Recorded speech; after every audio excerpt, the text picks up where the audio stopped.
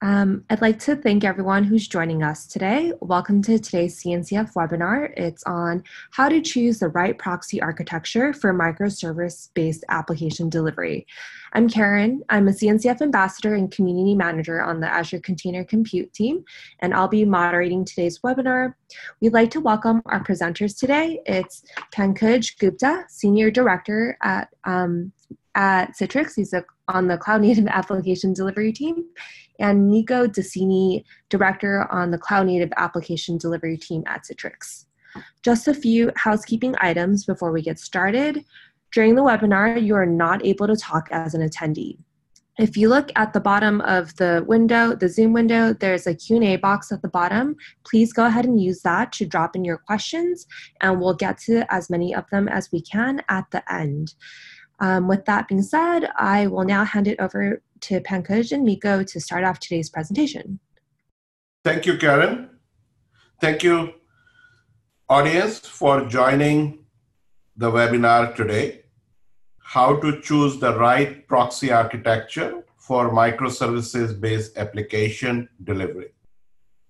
I think this is the most critical decision you will make to choose the right architecture as you advance towards microservices-based applications.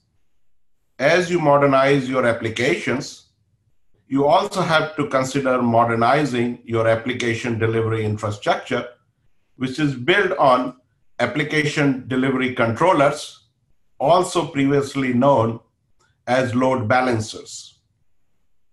You will learn today the various architecture choices, how to choose the right architecture for north-south traffic, how to choose the right architecture for east-west traffic, which is between or among the microservices, and also many other parameters to choose the right architecture. Citrix is an active member of Cloud Native Computing Foundation, and we are very proud and very thankful for partnership and association with CNCF. We have a pretty packed agenda. We start with importance and the challenges of choosing the right architecture. And this is the only place you will find a very comprehensive view of various architectures available in the marketplace. You need not to shift through tons of information. You will find in a single place various architectures and pros and cons for each one of them. After that, we do a quick recap of layer 4 and layer 7 load balancing. What are the fine differences between them? And this is a critical criteria to consider your architecture. In some of the architectures, we'll be talking about kubeproxy for east-west traffic, which is primarily a layer 4 load balancer. We have a snapshot of 4 architecture, and then we do a deep dive into each architectures of 7 key attributes which your expanded stakeholders care about. Towards the end, we are going to touch upon Citrix solutions at a glance. I am Pankaj Gupta. I am Senior Director for Cloud Native Application Delivery. And along with me, I have Miko Dicini, who is the Product Management Leader at Citrix. Our emails is on the first slide. If you need more information, feel free to reach out to any of us. As you build your business critical applications on microservices or Kubernetes environment, you have to choose the right architecture. And choosing right architecture will determine how best you can deliver the experience to your users, what kind of visibility you get, what kind of security you get, And choosing that is not easy because you have multiple stakeholders like developers, platform team, networking team, SecOps team, DevOps team, site reliability engineers, and many more. And each has unique needs. So your architecture should be able to address needs and unique needs of each stakeholder. You have to also load balance not just the north-south, which is traditionally done for tier 3 web applications, but now you have to load balance and offer same visibility, same security for east-west traffic, which is, in a very simple word, the traffic between the microservices or between the containers or among the pods. The biggest challenge is going to be the trade-offs between benefits and the complexity. And each organization is a different journey for cloud native application skill set. Some are experts and some are novice. And we are going to provide you a simple framework to choose the right architecture. Make no mistakes, architectures are complex and they are evolving because technology is changing pretty fast and there is a lot more open source innovation is coming. So you can take the decision wisely. A quick recap of layer 4 and layer 7 load balancing. In simple words, layer 4 load balancing is very simple, very primitive, based on just IP address and ports. It is also HTTP and HTTPS blind and doesn't have capabilities to rewrite the payload or look into the payload, or in simple words, ability to do content switching. While layer 7 load balancing is very feature rich, it has a tremendous capability to look inside the traffic or the packet or the payload, and you can apply advanced load balancing techniques based on URL or the client information like browser, OS, device. And it truly takes advantage of looking into HTTPS or HTTP packet. And you know, most of the microservices use HTTP or HTTPS or APIs as a standard protocol. So layer 7 load balancing is really designed for applications in today's and tomorrow. Having a deep packet inspection capabilities in layer 7 load balancing also gives you better user experience because you can offer advanced session persistence. And in layer 4, if you are doing just session persistence based on IP address, which you can change over the period of time, you may not deliver the best user experience, while layer 7 load balancing takes the benefit of using the cookies. So even if the IP address changes, you can still offer the great experience. How the resources are allocated for load balancing or the decisions for that is based on a very detailed, customizable health check in layer 7 versus in layer 4, it's just ping or TCP handshake only. Advanced packet lookup capabilities of layer 7 also helps you to offer better security. These slides will be available later. If you want to go into detail versus on layer 4 versus layer 7 load balancing, you can find this information handy. We will be discussing 4 architectures today, which we have plotted today on 2 axes. One is the complexity and one is the benefits. On the lower bottommost corner, you see 2-tier ingress, which is the most simplest to deploy and takes the north-south load balancing split into 2-tier ingress, which is represented here by green, and the blue. We'll be discussing a variant of that, which combines these two-tier ingress into a unified ingress. And the nirvana or the North Star, or the most advanced, most feature-rich architecture is service mesh, which has emerged as a North Star architecture for many of the companies is the service mesh. We are going to do a very detailed insight into that. Service mesh is very complex too. So if you want all the benefits of service mesh architecture, but want much lesser complexity, we'll be talking about today the service mesh Lite architecture. These four architectures help you to move to cloud native at your speed. You can choose the right architecture by balancing between benefits and complexity, and whether you are a cloud native pro or a cloud native novice, this framework will help you to choose the right architecture for today and for tomorrow's needs. Choosing right architecture is not easy because you have diverse stakeholders.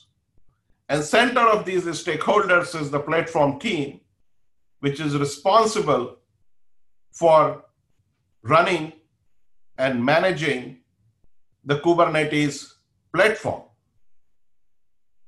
They bring platform governance. They are responsible for operational efficiency and developer agility. And they are the connecting tissue among multiple stakeholders. Starting with DevOps. DevOps top care abouts are faster release, faster deployment cycle, automation, advanced rollout techniques like canary and progressive rollout. Developers care about user experience, faster troubleshooting, and how their microservices are discovered and they are routed. Site reliability engineers' primary focus is on application availability that requires extremely good observability, quicker incident response, and postmortems of the incidents so those incidents doesn't occur again. NetOps team traditionally, who have managed and run application delivery controllers, or also load balancers, as some people call it, are responsible for network policy, compliance, and also managing, controlling, and managing the network. And DevSecOps is all about application and infrastructure security, but the automation is becoming more and more important. So we just saw at least 6 stakeholders and each unique needs that gives a blueprint which you can use to evaluate these 4 architectures. And these are the 7 attributes on which we will be evaluating these 4 architectures, starting with application security, which is the critical requirement for DevOps, and to be honest, everyone in the organization. Observability, which is very critical for SREs, continuous deployment for DevOps teams as well as for developer, scale and performance for every team member. And the emergence of open source tool has really accelerated the pace of innovation. So we'll be talking about how different architectures enable the open source tool integration. Many of them come from CNCF. In the last 2 years, Istio is emerging as a North Star open source control plane, and we'll be touching upon how each architecture fares for Istio unified control plane integration. And the most important one, what kind of IT skill set required for each of these architectures. So from this, you will really look at 4 architectures, how they fare on each of these 7 attributes which are directly linked to your stakeholders, and a granularity of east-west and north-south traffic. Let's dive deep into our first architecture, two-tier ingress. The bottom line of two-tier ingress architecture, it is simplest and quickest to production. Whether you are a cloud native novice or expert, it is still the simplest and quickest to the production. The reason for that is there is much less learning for platform and networking teams. They still manage their existing knowledge and administrative control. Let's go a little bit deeper into that. In two-tier ingress, for north-south traffic, your ADCs or load balancers are split into two parts, and each is doing a different function. On top, you see the green ADC, which is managed by networking team, which is responsible for all security policies like WAF and SSL. And this also being used for north-south traffic as a layer 4 load balancing. You can use Citrix ADC or the similar product for that. Inside the dash box, that is the Kubernetes or container environment, you see a blue load balancer, which is managed by platform team and responsible for north-south layer 7 load balancing. So for north-south, you have two load balancers. One is green, one is blue, each managed by a different team and does a different function.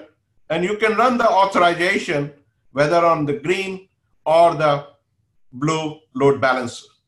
For traffic between the microservices or Kubernetes nodes, this architecture uses a standard open source KubeCon load balancer, which is a open source, very basic layer 4 load balancer, which has the basic capabilities of just doing a round robin load balancing, and which has benefit of simplicity, but also lacks many features, which we are going to look at pretty quickly. Why this is also simplest and quickest to production? Because same green ADC on the top can also be used to do layer 4 to layer 7 load balancing for your existing monolithic applications. So you can use the same green load balancer to load balance your monolithic applications, as well as layer 4 load balancing for your cloud native or microservices based application. Gives you a better return on investment and a faster transition as you transition from monolithic applications to the microservices based applications.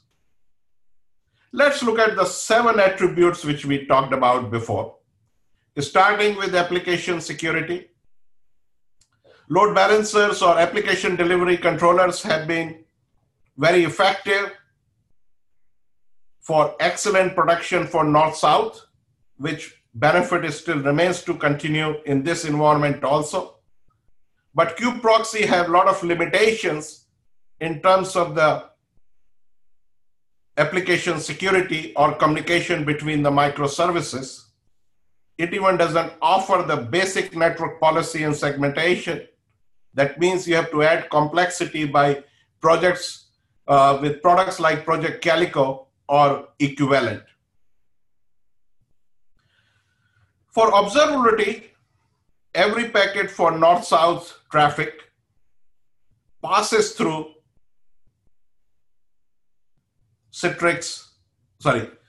through green or blue ADCs. It has ability to see every packet or every transaction. That means you get excellent telemetry, observability, and you can build very insightful dashboards. KubeProxy was not originally designed for a a very detailed observability or telemetry. So that reflects as a limitation in this architecture. Many of the application development teams are moving towards continuous integration, continuous delivery, continuous deployment, and wants to use advanced traffic control techniques like progressive rollout, canary, automated canary analysis, blue and green deployment model, faster rollbacks. All those functionality is pretty applicable here for North and South, but the KubeProxy has limitation with integration with the newer tools, so you lack that functionality here. For scale and performance, North-South scalability is extremely good. You can also scale out with the clustering various ADCs for North-South traffic. And for East-West, KubeProxy have 3 different modes. Many of the customers have been using IP tables as a mode, which is, I believe, is also a default mode, but that lacks the scalability. So Kubernetes have developed a new mode, which is called IP Virtual Server, which gives you much higher scalability. And you can find the information about individual modes of KubeProxy for their scalability on KubeProxy web pages. But our recommendation is, if you're using KubeProxy for East-West traffic, IPVS is the mode to go for. Of course, it is a little bit more complex to deploy than standard IP table modes. For open source tool integration, like for Prometheus, Grafana, Spinnaker, EFK, and many others, you can integrate extremely well for north-south traffic. But KubeProxy doesn't have that many APIs and also doesn't support many of the modern open source tools there, so you are limited there. If you are moving or considering or plan to move to Istio in future, in this architecture, you can support Istio for north-south. Many of the ADCs, including from Citrix, have a gateway or the functionality of Istio communication APIs included, but currently KubeProxy is not Istio enabled. And the most important one is the IT skill set that requires minimum training for platform and networking team, and both can move at their own speed. To summarize, this is still the simplest and quickest way to production for cloud native experts and novice. It gives you excellent security, observability, continuous deployment, scale, and other open source tools and technologies integration for north-south traffic, but very limited functionality for east-west traffic, which is the communication between the microservices or the containers or the nodes. Next one, we are going to look at a variant of two-tier ingress, which is the unified ingress, in which the only difference is you combine two-tier ingress for north-south traffic into a single ingress, which is represented here by Brown ADC. It is still managed. It is managed by platform team, but here critical requirement is the platform team has to be very, very network savvy. There are few benefits here.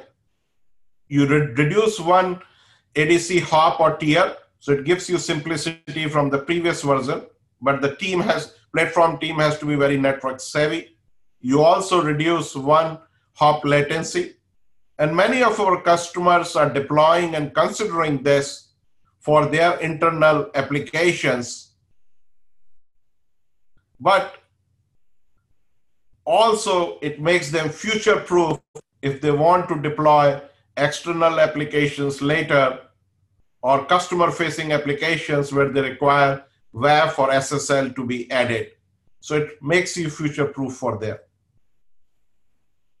Features and functionality for security, observability, continuous deployment, scale, open source support are very similar or exactly same to the previous architecture. So we're not going to go into details. The differences between various architectures have been highlighted in italics in this slide. So the only difference from the benefits perspective from previous slide is the IT skill set required. For these architectures to succeed, platform or infrastructure teams has to be very, very network savvy. This is simple, provided your platform teams are very network savvy. It again gives you excellent north-south capabilities. For east-west, you are at par with the previous version, previous architecture. Let's move to the gold star or north star architecture, which is most advanced, most modern, really addresses a lot of functionalities which teams are looking for north-south, not for east-west traffic. That is the service mesh. Undoubtedly, service mesh offers best observability, best security. If you're looking for a very secure traffic among the microservices, this is the architecture to go for. If you're looking for a very fine-grained traffic management among the microservices, this is the architecture to go for. But this is complex too. Complexity comes from attaching a mini ADCs or mini load balancers as a sidecar to every microservice pod. There are benefits and disadvantages of both. The advantage of having a sidecar attached to each pod is that it has excellent visibility as every traffic flows through the sidecar, but it also adds the complexity. Another benefit is you can offload some of the common functions from each microservice to sidecar, like retry algorithms. If a certain microservice doesn't respond, building the site breakers, connection breakers. Also, encryption built into the sidecar for a more encrypted communication between the microservices.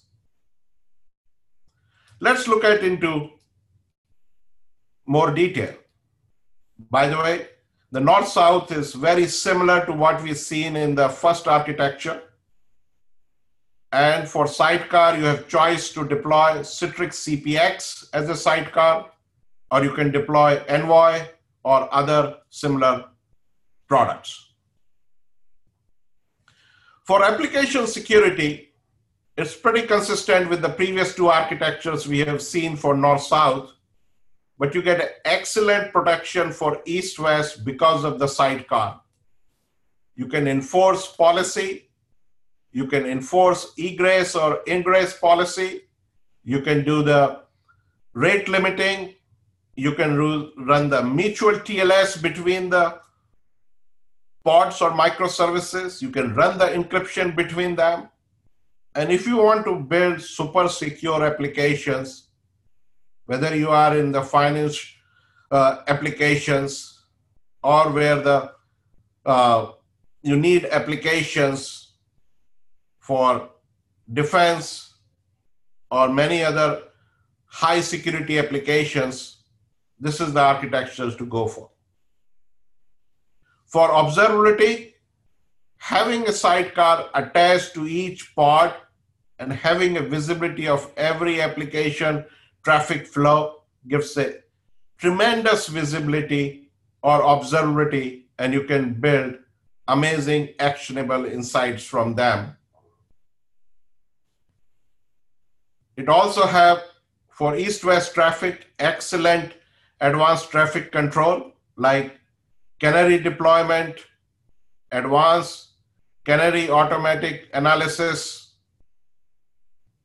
also progressive rollout, where you can split the traffic between the newer version and the older version of the code, splitting like 20% to the newer one, 80% to old. And once you feel comfortable, you switch that order. So it gives a tremendous continuous deployment capabilities through advanced traffic integration by integrating tools like Spinnaker for east-west traffic also.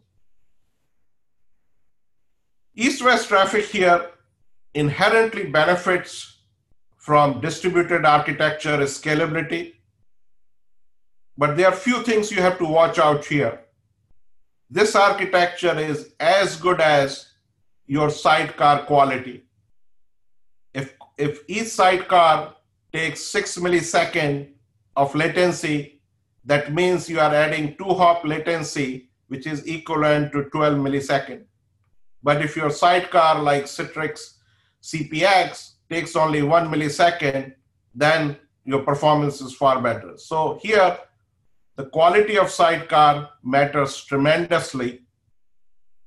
One more caveat you have to be aware of: if you are building a very large microservices-based applications, which has multiple pods, these sidecar tend to add up more CPU and more memory because each requires a defined memory and CPU. So these total CPU and memory for hundreds of sidecar, or maybe in some cases thousands of sidecar, can add up pretty quickly. It has an excellent open source tool integration for north-south as well as for east-west. It also integrates very well for east-west traffic with Istio APIs. But please be aware, if you add the Istio control plane for authorization, each packet has to go to a Istio mixer that may add one more hop. Istio mixer is going through a modernization, so watch out for the space, how the next version of Istio mixer evolves and how scalable it becomes. Last but not the least is the IT service requirement. You see it is very complex, and that is a steep learning curve for platform and networking teams. To summarize, if you need best observability, best security, best integration of open source tool, including from CNCF, for east-west traffic, this is the architecture to go for. But please be aware about the complexity. But what if you really wanted all the service mesh-like benefits and features, but much simpler? That is the fourth architecture we are talking here, service mesh Lite. Many of our customers who are not ready for service mesh yet, but want all the benefits of service mesh, like secure traffic between microservices, fine-grained traffic management, observability, they go for this architecture. In this architecture, all the communication between pods or microservices for east-west traffic passes through a centralized application delivery controller in Kubernetes form factor. It could be a CPX or it could be Envoy, and having a centralized load balancer gives you policy control, security, gives you fine-grained traffic management, and you can implement policy and observability much easily than the previous architecture. Of course, you have to select the right memory size, right CPU resources for purple ADC shown here. And your vendor or Citrix will be able to help you with that. In terms of features and functionality comparison, it's very similar to the service mesh. The only difference is if you want to run encryption between the microservices, you cannot offload to the sidecar. That has to be done in the application itself. Otherwise, every other policy or security functionality which you looked at in the pure service mesh, you can still implement here. Observability and continuous deployment is exactly the same as the previous one from a benefit perspective. For scale and performance, it is still very highly scalable, but one additional benefit for scale and performance for this architecture versus the pure service mesh, you reduce one hop because you don't have two sidecars between the two parts. Now you have one single centralized load balancer between them. The benefit for open source tool integration and Istio integration is pretty much same. But for the IT skill set, that is the game changer here. It requires minimal training for platform and networking teams. The training requirements or learning requirements are pretty similar to the first architecture, two-tier ingress, which we have seen. Another added benefit of this, if you already have a two-tier ingress architecture, you can very easily transition this to this service mesh Lite architecture and take benefit of security, better observability, better continuous deployment for east-west traffic. Or if you are a cloud native novice, want to get your feet wet with the new microservices-based application, you can start with two-tier ingress, but have an easy roadmap to transition to service mesh Lite and take the benefit of enhanced application security, observability, and many other features for east-west traffic also. This gives you a good framework to consider and choose the right architecture for you.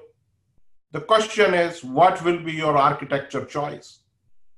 There are no right and wrong answers. It's purely depend on what is your team's skill set and what are the trade-offs you are willing to make between benefits and the complexity. If you're looking for simplest, quickest way to production, two-tier ingress is the preferred choice, but you lack the capabilities for advanced features for east-west traffic.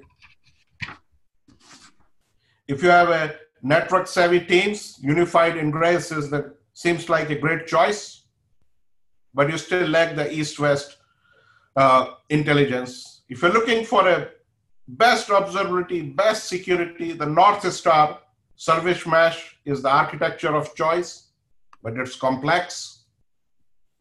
But if you want to offer very similar features of service mesh, but much simpler, service mesh Lite is the architecture. Now you are armed with 4 architectures, evaluation criteria across 7 attributes, and details about how each attribute and architecture fares well for north-south as well as east-west traffic.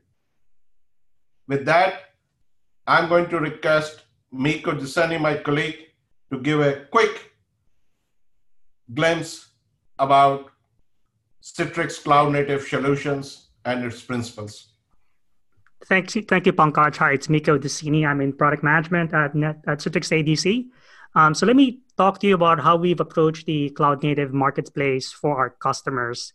And really what we've done is we've looked at the our customer requirements. There are different stakeholders in these teams. And what we find is that the goal really is how do you insert cloud native architectures in a fairly efficient manner? And that's how we came up with this. How do we, about architecture flexibility?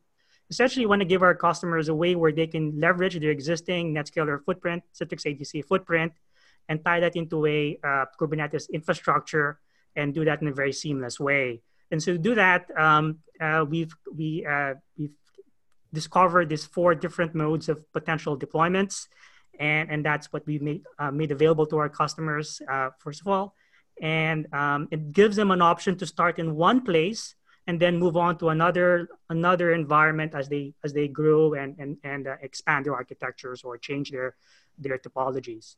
Second thing is we looked at what do our stakeholders really need. There's platform team folks, there's app developer folks, DevOps teams, and the ADC team. And we've discovered that one is it's important to insert into different types of Kubernetes platforms. So one thing we've done is to make sure that we can tie into different Kubernetes distributions, enterprise-grade Kubernetes, managed services Kubernetes platforms, and then tie into different CNIs so that we can plug into these environments and then make it easy for existing NetScalers, Citrix ADCs to plumb into these Kubernetes platforms.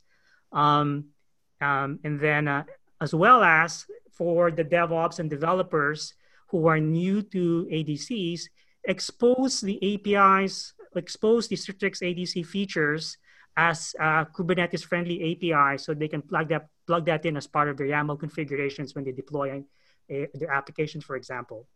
Third bit was performance and scale. So we've seen this time and time again where new architectures are deployed. There's a need for exposing the architecture to outside traffic and then being able to scale that over time to a production grade. And so what we've done is make sure that customers can do that in an efficient way. They can leverage the scaling capability of their footprint of Citrix ADCs, use existing clustering technology, for example, which are scale-out technologies to do that, and be able to quickly adapt to the changing microservices footprint, the app topology as containers come and go, and new containers are spun up and they're auto-scaled, be able to adapt to that so that the ingress devices can change configurations on the fly and then adapt to these new app architectures. In terms of API security, ADCs are used heavily for securing the traffic into a perimeter. And there's a variety of tooling around that. Part of it's WAF, part of it is SSL. And so making that available to our inside the Kubernetes cluster is a key point here, is being able to insert such policies so we can protect APIs that are being exposed to these clusters. And providing things like rate limiting so that if particular quota thresholds are breached, rate limiting are deployed. And being able to use, we have very secure SSL profiles that have A+ grading from top companies, for example, that do this. And so that making those profiles exposed and available through traffic inside the cluster as well as outside the cluster. In this case, I'm referring to the Kubernetes cluster. And finally, being able to show what's happening in the in the cluster, what's happening to the apps, what's happening to the traffic, so that our customers can easily troubleshoot problems. What we've done is be able, since the ADC is in the path of the traffic, and we have a very rich set of data that we collect, we can expose this into a service graph as part of our ADM, I'll explain later, that then allows customers to view their microservices, look at traffic flows, look at layer 7 data such as HTTP errors, latency, and then bandwidth, and then and identify hotspots. So next slide, please, Pankaj.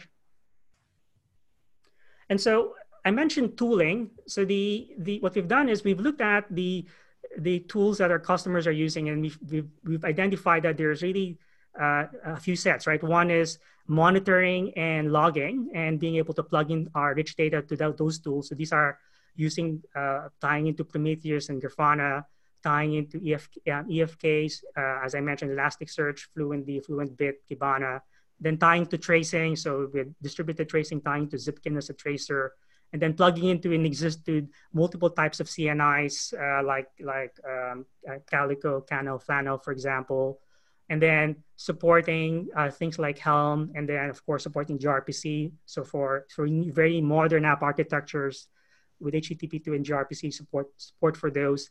And we're seeing as well the need for now providing value to the CI/CD pipeline. So we've done integrations with Spinnaker, where we can provide Spinnaker with our rich set of data to tell Spinnaker and that an app is working well and therefore to continue a deployment, or an app is not working well, it has a bunch of errors and therefore to roll back a deployment. So that's all available.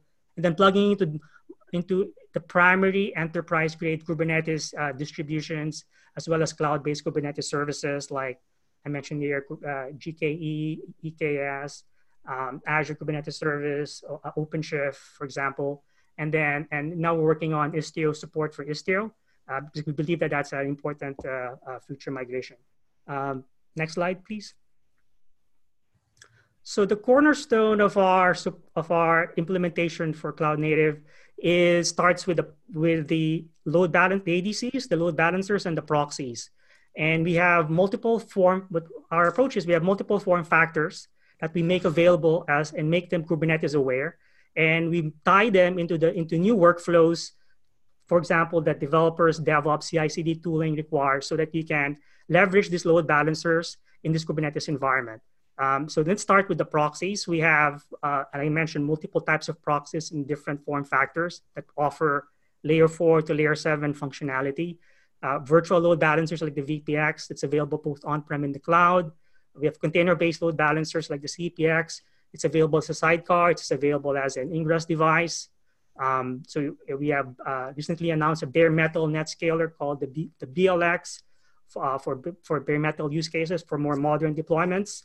And we have a rich set of hardware load balancers, the MPX. We have many customers who have deployed this, have actually used the MPX for tier 1, for unified ingress deployments. And we have a multi-tenant version called the SDX, where you deploy multiple virtual load balancers into hardware platform. And that's also being deployed by our customers, leveraging their existing footprint as ingress devices for their clusters. What ties this all together is we have a common code base, so functions available in one load balancer format and form factor is available across all form factors. So that simplifies tooling. It allows our customers to use their existing operational tooling to run, to insert Kubernetes into their environment. So that's security profiles, for example, that's monitoring, for example, that's layer 7 policies. And we've developed a platform called Citrix ADM, which is both a cloud service as well as a on-prem deployment. That ties us all together. ADM is a product of products. It's a control plane, a monitoring, it provides monitoring and analytics, observability, and it controls existing NetScaler footprints and modern NetScaler footprints in modern app architectures. Next slide, Pankaj. I think that covers it. And I think we're on time. And team, we publish a lot of our code and trial versions of our products at github.com. If you've not checked out yet github.com/Citrix, I strongly encourage you to point your browsers to GitHub. We have an excellent material about you can try CPX. You will see the best practices, how to integrate Prometheus and many other open source tools, which also have a lot of detailed and sample configuration for these architectures. And if you want to learn more about Citrix cloud native solutions, you can point browsers to our website. And if you need a much more detailed conversations or a discussion, please reach out to Miko or myself. Our emails were there in the first slide, which will be available later, and we can do a very detailed deep dive discussion with your teams. Back to you, Karen. Awesome. Thanks, Pankaj and Miko, for a great presentation. We now have a few minutes for questions. If you have questions you'd like to ask, please drop them in the Q&A button at the bottom of the screen, and we'll get to as many as we have time for. So right now we have two related questions. The first one is someone's asking about, so they've been using Ambassador for north-south traffic and Istio for east-west traffic. While it does involve, oh, sorry. It got answered. Okay.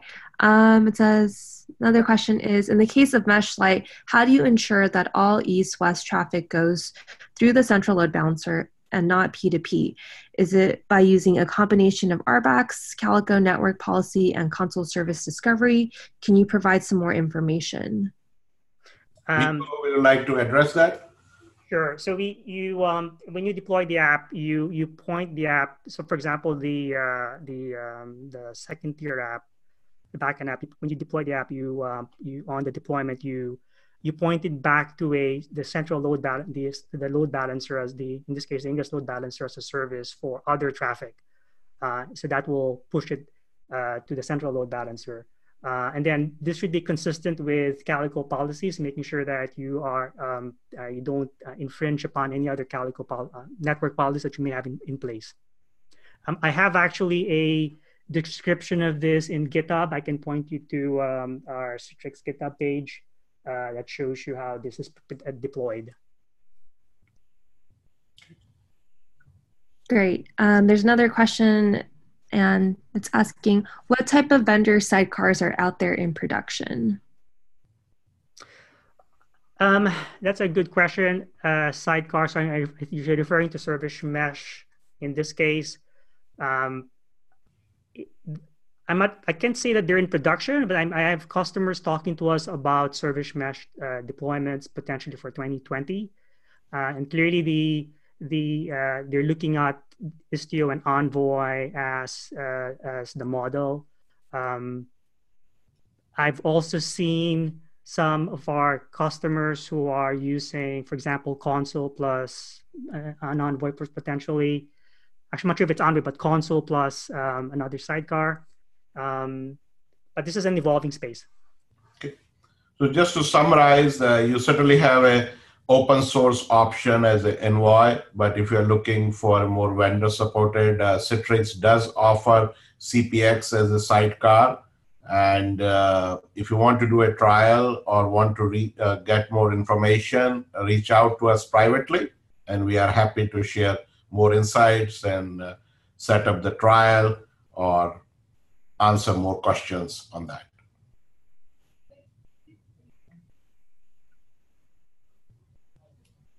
Does anyone have any more questions? Okay, one more. There's another question. Envoy has a port conflict issue on TCP. We found it really difficult to ensure unique TCP ports for our Kubernetes services. Do you have any ideas? Actually, Krutik, could you email me offline? I think you have several technical questions. I'd like to be able to talk to you directly. So we have ideas, yes. So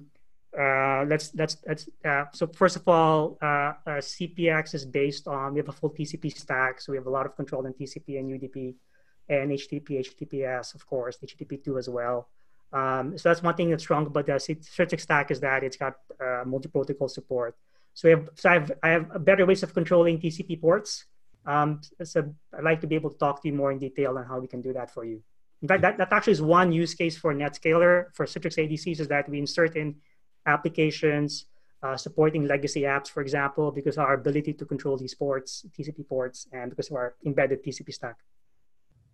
So just to summarize, Citrix ADCs for Kubernetes environment include sidecars, support many of the legacy protocols, which is not available in other offerings in the marketplace.